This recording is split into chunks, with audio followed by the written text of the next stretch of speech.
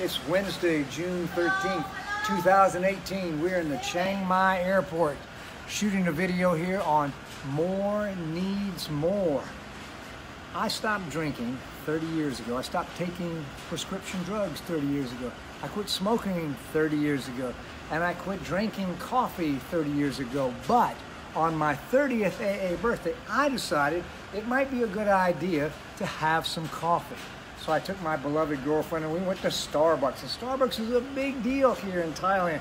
It's an American business that brings the quality and the class of service that's throughout the world and from an American business. But I'm an addict.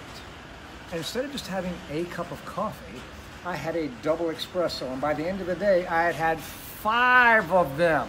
5 double espresso lattes, because more wants more. Anytime I'm looking for something outside of myself to fill what I feel on the inside, to fill that hole, that God-sized hole, I'm just gonna use and use and use and use. Now I like Starbucks, but coffee makes me crazy. It's not a beverage for me, it's a drug. Now it may not be for you, but it is for me. And what I noticed was my feelings shut down. They became attenuated, they became numb. And you know the saddest part about drinking coffee for me was that I couldn't access my soul. I had a sponsee one time and he said to me, there's nothing that so much ensures severance from connection with a higher power as an energy drink. And that was exactly my experience. I couldn't find my immortal soul just because of coffee. Now this may not be true for you, this may be extreme for you, but it is my truth. I can't just do a little bit because more wants more. I'm an addict.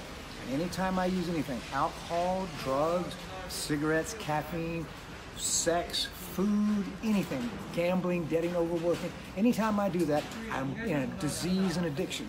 More wants more. The solution, it's an inside job. The solution is within, it's not outside. If I look inside, I can find my heart, and then eventually, if I continue to work, the heart is the pathway to the soul. One day at a time. We'll see you tomorrow when we're in Hong Kong.